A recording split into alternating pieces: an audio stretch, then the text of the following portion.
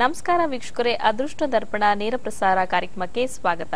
ಅದೃಷ್ಟ ಅಂದರೆ ಏನು, ಅದೃಷ್ಟವನ್ನ ಯಾವ ರೀತಿ ಪಡೆಯಬೇಕು ಎಂಬುದನ್ನು ತಿಳಿಸಿಕೊಡೋದಕ್ಕೆ ನಮ್ಮ ಜೊತೆ ಇದ್ದಾರೆ ಅಂತಾರಾಷ್ಟ್ರೀಯ ಖ್ಯಾತಿಯ ಮುದ್ರಾ ಹಾಗೂ ಯೋಗ ತಜ್ಞರು, ಸಾಹಿತಿಗಳು, ಜ್ಯೋತಿಷಿಗಳು, ನಂಜನಗೂಡು ಹಾಗೂ ಚಾಮುಂಡಿ ಬೆಟ್ಟದ ಶಿವಾರ್ಚಕರು, 40,000ಕ್ಕೂ ಹೆಚ್ಚು ಜನರಿಗೆ ಯೋಗಾಭ್ಯಾಸವನ್ನ ತಿಳಿಸಿಕೊಟ್ಟಂತಹ ಡಾಕ್ಟರ್ ಭಗವಾನ್ ಶ್ರೀ ವಿನಯೋಗಿ ಗುರುಜಿಯವರು ಕಾರ್ಯಕ್ರಮದಲ್ಲಿದ್ದಾರೆ. ಬನ್ನಿ ಗುರುಜಿಯನ್ನ ಕಾರ್ಯಕ್ರಮಕ್ಕೆ ಸ್ವಾಗತ ಮಾಡೋಣ. ಗುರುಜಿ, ಕಾರ್ಯಕ್ರಮಕ್ಕೆ ಸ್ವಾಗತ. ಓಂ ಮಹಾದೇವೇ ಚ ವಿದ್ಮಹೇ ವಿಷ್ಣುಪತ್ನಿ ಚ ಧೀಮಹಿ ತನ್ನೋ ಐಶ್ವರ್ಯ ಲಕ್ಷ್ಮಿ ಪ್ರಚೋದಯಾತ್. ಎಲ್ಲರಿಗೂ ನಮಸ್ಕಾರ. ಈ ದಿನ ಯಾವ ವಿಶೇಷವಾದ ಮುದ್ರೆಯ ಬಗ್ಗೆ ತಿಳಿಸ್ಕೊಡ್ತೀರಾ? ಬಹಳಷ್ಟು ಜನರಿಗೆ ಏನಂತಂದ್ರೆ ಆರೋಗ್ಯದಲ್ಲಿ ಏರ್ಪೇರ್ ಆಗುತ್ತೆ. ಯಾಕಂದ್ರೆ ವಾತ, ಪಿತ್ತ, ಕಫನಾಡಿಗಳು ಈ ಮೂರೂ ಕೂಡ ಸಮಬಲವಾಗಿರಬೇಕು. ಸಮ ಇಲ್ಲ ಅಂತಂದ್ರೆ ತುಂಬಾ ಸಮಸ್ಯೆ ಆಗುತ್ತೆ. ಬಹಳಷ್ಟು ಜನ ಗಂಡು ಮಕ್ಕಳಿಗೆ ಮಕ್ಕಳಾಗದೇ ಇರುವಂಥದ್ದು, ಯಾಕಂದ್ರೆ ತುಂಬಾ ಒಂದು ವಿಚಾರ. ಏನಕ್ಕೆ ಮಕ್ಕಳು ಆಗೋದಿಲ್ಲ ಅಂತಂದರೆ ನಮ್ಮ ದೇಹದಲ್ಲಿ ಹಾರ್ಮೋನಲ್ಸ್ ಇಂಬ್ಯಾಲೆನ್ಸ್ ಆದಾಗ ಅವ್ರಿಗೆ ತುಂಬ ತೊಂದರೆ ಆಗುತ್ತೆ. ಜೊತೆಗೆ ನಂತರ ಗಂಡು ಮಕ್ಕಳಿಗೆ ವಿಶೇಷವಾಗಿ ವೀರ್ಯೋತ್ಪತ್ತಿ ಅಂತ ಹೇಳ್ತಾರೆ. ಆ ವೀರ್ಯೋತ್ಪತ್ತಿ ಕಡಿಮೆ ಆದಾಗ ಭಾಳಷ್ಟು, ಯಾಕಂದರೆ ಈ ಕೆಲವೊಂದರ ಜನ ಹೇಳ್ಕೊಳ್ಳೋದಕ್ಕೆ ಆಗೋದಿಲ್ಲ. ಆ ವೀರ್ಯೋತ್ಪತ್ತಿ ಕಡಿಮೆ ಆದಾಗ ಮಕ್ಕಳಾಗದೇ ಇರೋಂಥ ಒಂದು ಚಾನ್ಸಸ್ ಇರುತ್ತೆ, ತುಂಬ ಕಷ್ಟ ಇರುತ್ತೆ.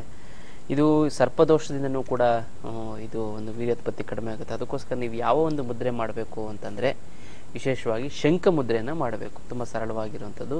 ಹೆಬ್ಬೆರಳನ್ನು ಹಿಂಗೆ ಒಂದು ಕೈನ ಇಟ್ಕೊಳ್ಳಿ, ಕೈನ ಇಟ್ಕೊಂಡು ಹೆಬ್ಬೆರಳನ್ನ ಹಿಂಗೆ ಮಡಿಸಿ, ಮತ್ತು ಅಂದರೆ ಬಲಗೈನ ಹಿಂಗೆ ದೊಡ್ಡವಾಗಿ ಅಗಲವಾಗಿ ಚಾಚಿ, ಮತ್ತು ಮಧ್ಯದ ಬೆರಳನ್ನು ಹಿಂಗೆ ಇಡಿ, ಮತ್ತು ಅದನ್ನು ಮಡಿಸಿ ಹೆಬ್ಬೆರಳು ಮತ್ತು ತೋರ್ ಬೆರಳನ್ನು ತಾಗಿಸಿ ಅದು ಶಂಖ ಮುದ್ರೆ ಆಗ್ತದೆ ನೋಡಿ, ಶಂಖದ ಆಕಾರದಲ್ಲಿದೆ.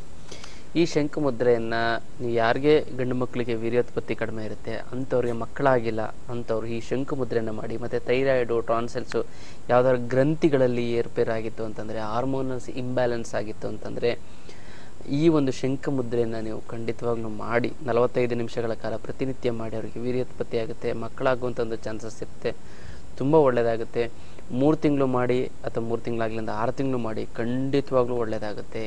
ಮತ್ತು ಅವ್ರಿಗೇನಂತಂದರೆ ಕುಂಡಲಿನಿ ಮುದ್ರೆಯನ್ನು ನೀವು ತಪ್ಪದೇ ಮಾಡಿ. ವೀರ್ಯೋತ್ಪತ್ತಿ ತುಂಬ ಅಂದರೆ ತುಂಬ ಒಳ್ಳೆಯದಾಗುತ್ತೆ. ಮಕ್ಕಳಾಗದೇ ಇದ್ದರೆ ಮಕ್ಕಳಾಗುತ್ತೆ. ತುಂಬ ತುಂಬ ಸರಳವಾಗಂತು. ಯಾಕಂದರೆ ತೋರ್ ಬೆರಳನ್ನು ಹಂಗೆ ಇಟ್ಕೊಳ್ಳಿ ಬಲಗೈಲಿ, ಮತ್ತು ಎಡಗೈಯಲ್ಲಿ ಅದನ್ನು ಸಂಪೂರ್ಣವಾಗಿ ಇದನ್ನು ಮಡಿಸಿ, ಇದು ಕುಂಡಲಿನಿ ಮುದ್ರೆ ಆಗುತ್ತೆ. ಭಾಳಷ್ಟು ಜನರಿಗೆ ಏನಂತಂದರೆ ಆರೋಗ್ಯದ ನರ್ವ್ಸ್ ವೀಕ್ನೆಸ್, ನರನಾಡಿಗಳ ಸಮಸ್ಯೆಯಿಂದ ಬಂದಾಗ ಅವರಿಗೆ ಮಕ್ಕಳಾಗದೇ ಇರೋದು ಮತ್ತು ವೀರ್ಯೋತ್ಪತ್ತಿ ಕಡಿಮೆ ಆಗಿ, ಇದಕ್ಕೋಸ್ಕರ ಏನೇನೋ ಮೆಡಿಸಿನ್ಸ್ ತಗೋತಾರೆ, ಇಂಗ್ಲೀಷ್ ಮೆಡಿಸಿನ್ಸ್, ಬಟ್ ಯಾವುದೂ ವರ್ಕ್ ಆಗೋದಿಲ್ಲ. ಅದು ಯಾವುದೂ ಬೇಡ. ಸತತವಾಗಿ 45 ನಿಮಿಷ ಇದನ್ನ 30 ನಿಮಿಷಗಳ ಕಾಲ ಮಾಡಿ. ಶಂಖ ಮುದ್ರೆಯನ್ನು 45 ನಿಮಿಷಗಳ ಕಾಲ ಮಾಡಿ. 2 ಮುದ್ರೆಯನ್ನು ಮಾಡಿದ್ರು ಕೂಡ ಮಕ್ಕಳಾಗುವಂಥ ಚಾನ್ಸಸ್ ತುಂಬ ಇರುತ್ತೆ. ಭಾಳಷ್ಟು ಜನಕ್ಕೆ ಇದನ್ನು ಹೇಳ್ಕೊಟ್ಟಿದ್ದೀನಿ, ತುಂಬ ಜನಕ್ಕೆ ಒಳ್ಳೆಯದಾಗಿದೆ. ಅದ್ಭುತವಾದಂಥ ಒಂದು ಮುದ್ರೆ ಇದೆ. ಗಂಡು ಮಕ್ಕಳಿಗೆ ವಿಶೇಷವಾಗಿ ಇದನ್ನು ಮಾಡಿದ್ರೆ ಖಂಡಿತವಾಗ್ಲೂ ಒಳ್ಳೆಯದಾಗುತ್ತೆ ಅಂತ ಹೇಳ್ಬೋದು. ಒಂದು ಕುಂಡಲಿನಿ ಮುದ್ರೆ ಮತ್ತು ಶಂಕು ಮುದ್ರೆಯನ್ನು 45 ನಿಮಿಷಗಳ ಕಾಲ ಮಾಡಿ, ಮತ್ತು ಕುಂಡಲಿನಿ ಮುದ್ರೆಯನ್ನು 30 ನಿಮಿಷಗಳ ಕಾಲ ಮಾಡಿ. ಖಂಡಿತವಾಗ್ಲೂ ನರನಾಡಿಗಳ ದೌರ್ಬಲ್ಯ ಇತ್ತು ಅಂತಂದರೆ, ಹಾರ್ಮೋನಲ್ಸ್ ಇಂಬ್ಯಾಲೆನ್ಸ್ ಆಗಿತ್ತು ಅಂತಂದರೆ, ವೀರ್ಯೋತ್ಪತ್ತಿ ಗಂಡು ಮಕ್ಕಳಲ್ಲಿ ಕಡಿಮೆ ಆಗಿತ್ತು ಅಂತಂದರೆ ಖಂಡಿತವಾಗ್ಲೂ ಕೂಡ ಅದು ಸರಿ ಹೋಗುತ್ತೆ. ತುಂಬ ಅದ್ಭುತವಾದಂಥ ಒಂದು ಮುದ್ರೆ ಇದಾಗಿರುತ್ತೆ. ತುಂಬ ಜನಕ್ಕೆ, ಭಾಳಷ್ಟು ಜನಗಳಿಗೆ ಒಳ್ಳೆಯದಾಗಿದೆ, ಆಗ್ತಾಯಿದೆ. ಖಂಡಿತವಾಗಿ ಇದನ್ನು ಮಾಡಿ ಪ್ರಯೋಜನ ಪಡ್ಕೊಳ್ಳಿ ಅಂತ ಹೇಳ್ಬೋದು. ಗುರುಜಿ, ನಿಮ್ಮ ಶಿಬಿರದ ಮಾಹಿತಿನ ತಿಳಿಸ್ಕೊಡಿ ಗುರುಜಿ. ತುಂಬ ಅದ್ಭುತವಾದಂಥ ಒಂದು ಶಿಬಿರ ಇದೆ. ಮಾರ್ಚ್ 21 ಮತ್ತು 22ನೇ ತಾರೀಕು ಕುಂಡಲಿನಿ ತಂತ್ರ ಹಾಗೂ ಮುದ್ರಾ ಯೋಗ ಶಿಬಿರ ಅಂತ ಇದೆ. ಅದ್ಭುತವಾದಂಥ ಒಂದು ಶಿಬಿರ. ಈ ಕುಂಡಲಿನಿ ಅಂತಂದರೆ ಪ್ರಪಂಚದಲ್ಲಿ ನಾವು ಯಾವುದೇ ಕೆಲಸ ಕಾರ್ಯಗಳನ್ನು ಮಾಡಬೇಕು, ಸಿದ್ಧಿಸಬೇಕು ಅಂತಂದರೆ ತುಂಬ ಸುಲಭವಾಗಿ ಆ ಕುಂಡಲಿನಿ ತಂತ್ರವನ್ನು ನೀವು ಕಲ್ತ್ಕೊಬಿಟ್ರೆ ಸಾಕು.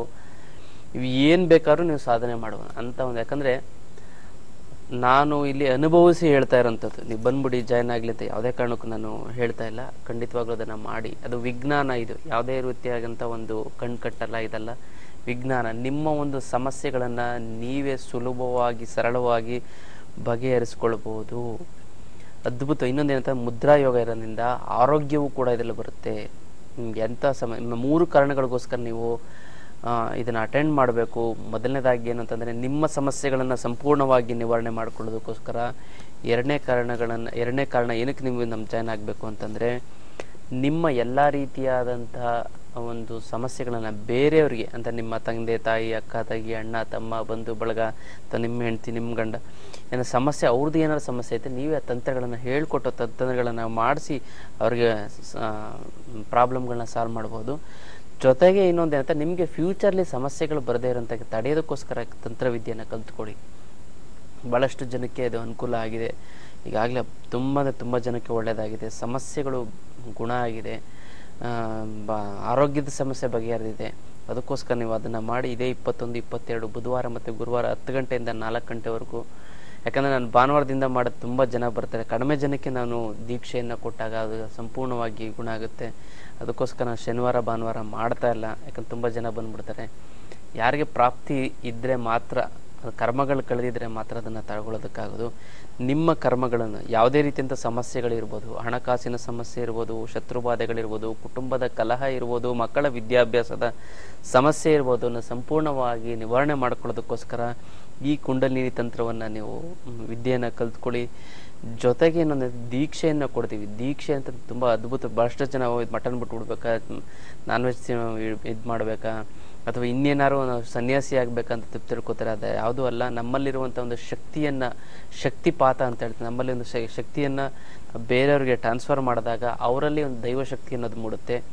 ಅದು ನತ್ತಿಯ ಮೇಲೆ ಅದನ್ನು ಎನರ್ಜಿ ಟ್ರಾನ್ಸ್ಫರ್ ಆದಾಗ ನಿಮ್ಮಲ್ಲಿರುವಂಥ ಕರ್ಮಗಳು ಕಡಿಮೆ ಆಗ್ತಾ ಹೋಗುತ್ತೆ. ಶಕ್ತಿ ಇರುತ್ತೆ. ಆ ಶಕ್ತಿಯನ್ನು ಉಳಿಸ್ಕೊಳ್ಳೋಕ್ಕೆ ಕೆಲವೊಂದು ಪ್ರತಿದಿನ 5 ನಿಮಿಷಗಳ ಕಾಲ ನೀವು ಟೈಮ್ ಕೊಟ್ಟರೆ ಸಾಕು. ಸಂಪೂರ್ಣವಾಗಿ ನಿಮ್ಮ ಸಮಸ್ಯೆಗಳನ್ನು, ನಿಮ್ಮ ಮತ್ತು ನಿಮ್ಮ ಕುಟುಂಬದ ಸಮಸ್ಯೆಗಳನ್ನು ನಿವಾರಣೆ ಮಾಡಿಕೊಂಡು ಮುಂದೆ ಬರುವಂಥ ಸಮಸ್ಯೆಗಳನ್ನು ತಡಿಬೋದು. ಅದಕ್ಕೋಸ್ಕರ ಶಿಬಿರವನ್ನು ಅಟೆಂಡ್ ಮಾಡಿ ನಿಮ್ಮ ಸಮಸ್ಯೆಗಳನ್ನು ನೀವೇ ಬಗೆಹರಿಸ್ಕೊಳ್ಬೋದು ಅನ್ನೋಂಥ ಒಂದು ವಿಶೇಷವಾದಂಥ ವಿಚಾರವನ್ನು ನಿಮಗೆ ತಿಳಿಸ್ಕೊಡ್ತೀನಿ ಅಂತ ಹೇಳ್ಬೋದು. ಗುರುಜಿ, ಮತ್ತಷ್ಟು ವಿಶೇಷ ಮಾಹಿತಿನ ತಿಳಿಸ್ಕೊಡಿ. ಕಾರ್ಯಕ್ರಮದಲ್ಲಿ ಒಂದು ಬ್ರೇಕ್ ತಗೊಂಡು ವಾಪಸ್ ಆಗ್ತೀನಿ. ನೀವು ಗುರುಜಿಯನ್ನ ನೇರ ಭೇಟಿಗಾಗಿ ನಿಮ್ಮ ಸ್ಕ್ರೀನ್ ಮೇಲೆ ಬರುವಂತ ನಂಬರ್ಸ್ಗೆ ಕರೆ ಮಾಡಿ ಮತ್ತು ಯೂಟ್ಯೂಬ್ ಅಲ್ಲಿ ಕೂಡ ನಮ್ಮ ಕಾರ್ಯಕ್ರಮವನ್ನ ವೀಕ್ಷಿಸಬಹುದು. ಅದಕ್ಕೆ ನೀವು ಭಗವಾನ್ ಶ್ರೀ ವಿನಯೋಗಿ ಗುರುಜಿ ಅಂತ ಟೈಪ್ ಮಾಡಿ ಅಂತ ಹೇಳ್ತಾ ಅದೃಷ್ಟ ದರ್ಪಣ ನೇರ ಪ್ರಸಾರ ಕಾರ್ಯಕ್ರಮದಲ್ಲಿ ಪುಟ್ಟ ವಿರಾಮ.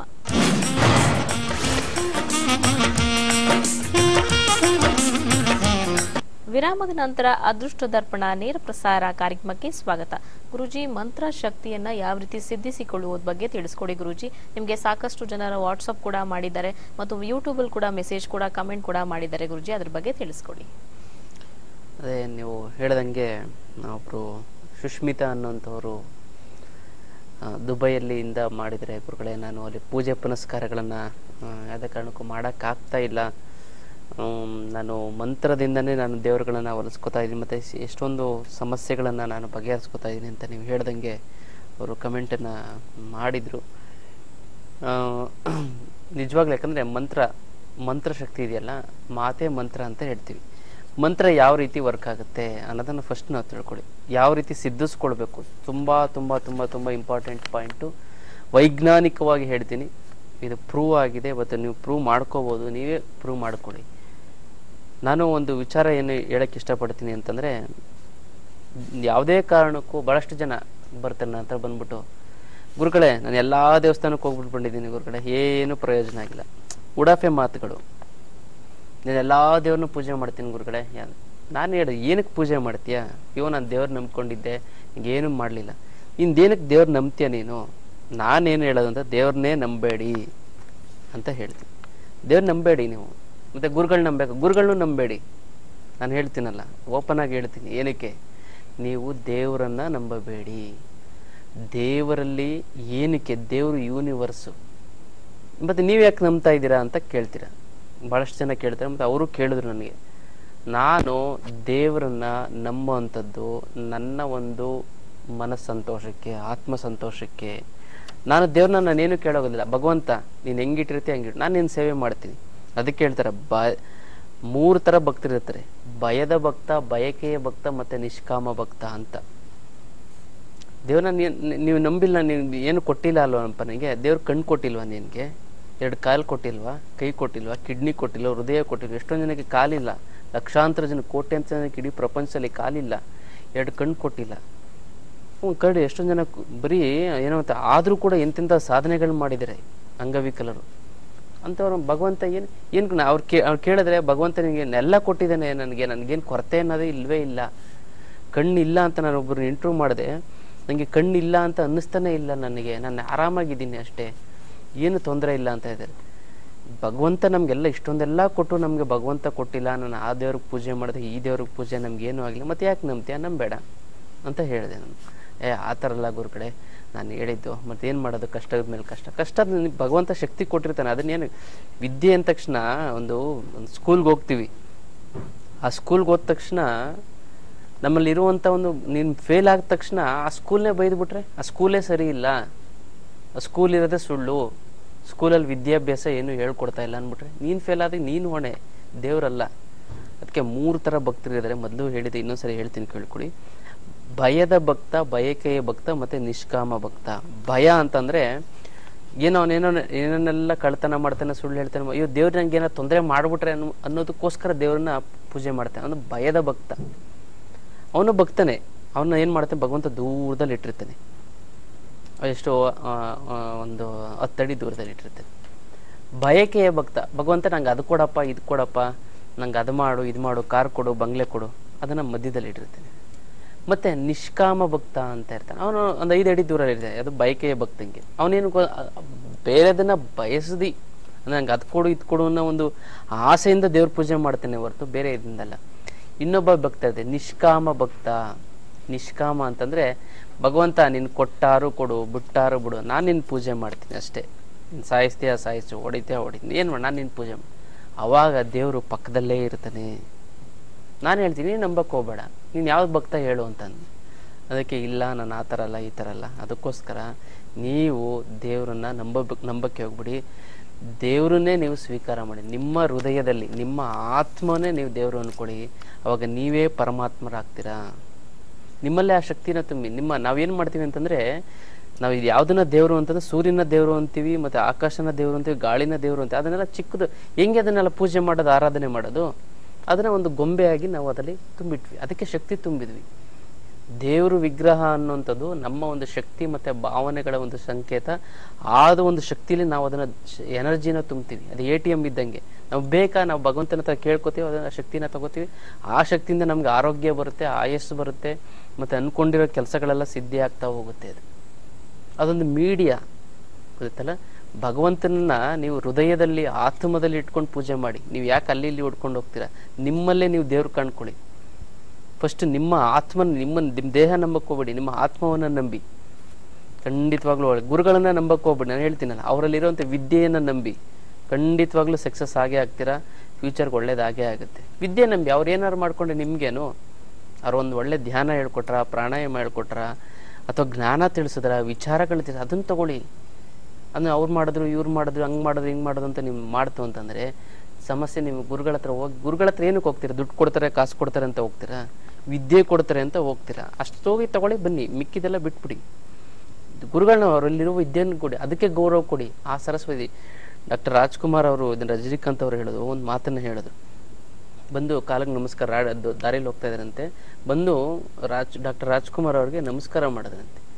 ಅವಾಗ ಕೇಳಂತೆ, ನಿಮ್ಗೆ ನಮಸ್ಕಾರ ಮಾಡ್ತಾ ಇಲ್ಲ ಯಾಕೆ ಅಂತಂದ್ರೆ, ಅವ್ರು ನನಗೆ ನಮಸ್ಕಾರ ಮಾಡ್ತಾ ಇಲ್ಲಪ್ಪ, ನನ್ನಲ್ಲಿರುವಂಥ ಒಂದು ಸರಸ್ವತಿಗೆ ನಮಸ್ಕಾರ ಮಾಡ್ತಾ ಇದ್ದಾರೆ ಅಂತಂದು. ಅಂದ್ರೆ ನನ್ನಲ್ಲಿರುವಂಥ ಕಲಾ ಸರಸ್ವತಿಗೆ ನಮಸ್ಕಾರ ಮಾಡ್ತಾರೆ.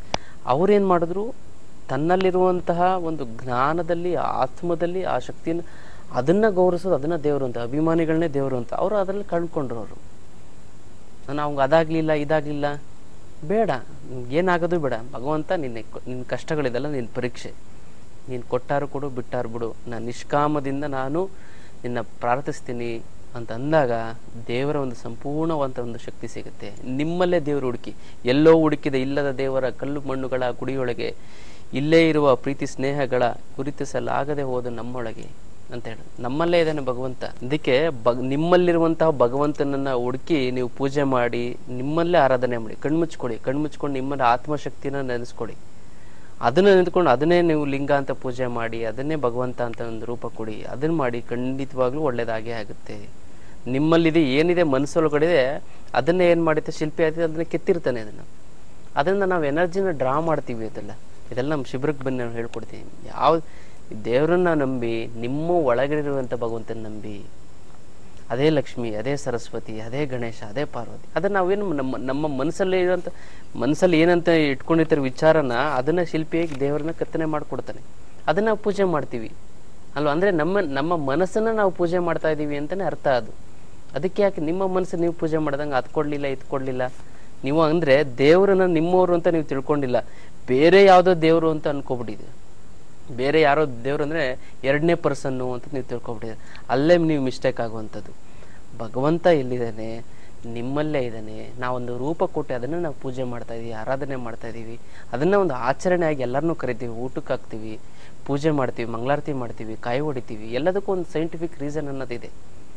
ಒಂದು ಹಬ್ಬ ಆಚರಣೆ ಮಾಡ್ತೀವಿ, ಅದನ್ನ ಮಾಡಿ ಆಚರಣೆ. ಅದು ದೇವ್ರನ್ನ ಯಾವುದೇ ಕೊಡುವಂತ ಒಂದು ನಾವು ಕೇಳಿದ್ದನ್ನೆಲ್ಲ ಕೊಡುವಂತ ATM ಮಿಷಿನ್ ಅಲ್ಲ. ಭಕ್ತಿಯಿಂದ ನಿಮ್ಮ ಮನಸ್ಸನ್ನ ನೀವು ಕೇಳ್ಕೊಳ್ಳಿ. ಇವಾಗ ನಮ್ಗೆ ದುಡ್ಡು ಬಂದಿಲ್ಲ, ಏನಕ್ಕೆ ಕೇಳ್ಕೊಳ್ಳಿ. ನಮ್ಗೆ ಶತ್ರು ಬಾಧೆಗಳಿದೆ, ಏನಕ್ಕೆ ನಿಮ್ಗೆ ಕೇಳ್ಕೊಳ್ಳಿ. ನಿಮ್ಮ ಮಕ್ಕಳು ನಿಮ್ಮ ಮಾತನ್ನ ನಿಮ್ಮ ಮನಸ್ಸನ್ನು ಕೇಳ್ಕೊಳ್ಳಿ. ಯಾಕೆ ಈ ತರ ಆದ್ರು ನಮ್ಮ ಮಕ್ಕಳು? ಅವಾಗ ಭಗವಂತ ಕೊಡಲ್ಲ, ನಿಮ್ಮಲ್ಲಿರೋಂಥ ಭಗವಂತ ಯೋಚನೆ ನೋಡಿ ಈ ತರ ತಪ್ಪು ಮಾಡಿ, ಈ ತರ ಮಾಡುವಂತ ಭಗವಂತ ಮನಸ್ಸಿನ ಒಳಗಡೆ ಹೇಳ್ತಾನೆ. ಅದಕ್ಕೋಸ್ಕರ ನೀವು ಏನ್ ಮಾಡ್ಬೇಕು, ನಿಮ್ಮ ಆತ್ಮವನ್ನ ಭಗವಂತ ಅಂತ ತಿಳ್ಕೊಳ್ಳಿ. ಯಾವಾಗ ನೀವು ಪರಮಾತ್ಮರಾಗ್ತೀರಾ, ನಿಮ್ ಎಲ್ಲಾ ಸಜೆಷನ್ಗೂ ಕೂಡ ಪ್ರಾಬ್ಲಮ್ಮು ನೀವಾಗಿ ನೀವೇ ತಿಳ್ಕೊಬಿಡ್ಬೋದು. ಅದು ಅಂತ ಹೇಳ್ಬೋದು. ಇನ್ನು ಮಂತ್ರಶಕ್ತಿಯನ್ನ ಯಾವ ರೀತಿ ಸಿದ್ಧಿಸ್ಕೊಳ್ಳೋದು ಅಂತಂತಂದ್ರೆ, ಯಾವುದೇ ಒಂದು ಮಂತ್ರವನ್ನ 10,80,000 ಸರಿ ಹೇಳ್ತು ಅಂತಂದ್ರೆ ಅದು ನಿಮ್ಗೆ ಸಿದ್ಧಿ ಆಗುತ್ತೆ. ಹೆಂಗ್ ಹೇಳ್ಬೇಕು? ದಿನ ಕೂತ್ಕೊಂಡು ಹೇಳೋದಿಲ್ಲ, ದಿನಕ್ಕೆ ಒಂದು 100 ಹೇಳಿ, 1000 ಹೇಳಿ. ಒಂದು ಬೀಜ ಮಂತ್ರ, ಓಂ ಗಂ ಗಣಪತಿ ಏನಮ್ಮ, ಓಂ ಗಂ ಓಂ ಗಂ ಓಂ ಗಂ ಓಂ ಗಂ ಓಂ ಗಂ ಗಂ ಗಂ ಗಂ ಗಂ ಅಂತಂದ್ರೆ 21 ಸರಿ ಆಗ್ಬಿಡುತ್ತೆ. 108 ಸರಿ ಹೇಳಿ, 5 ನಿಮಿಷ ತಗೊಳ್ಳಿ. ಇದನ್ನ ಕ್ಯಾಲ್ಕುಲೇಟ್ ಮಾಡ್ತಾ ಹೋಗಿ. ಇದನ್ನ ಯಾವ ಟೈಮಲ್ಲಿ ಹೇಳ್ಬೇಕು ಅಂತಂದ್ರೆ, ಬೆಳಿಗ್ಗೆ ಬ್ರಾಹ್ಮಿ ಮುಹೂರ್ತದಲ್ಲಿ 4:15 ಸಮಯದಲ್ಲಿ ನೀವು ಹೇಳಿದ್ರೆ ತುಂಬಾ ಒಳ್ಳೇದಾಗುತ್ತೆ.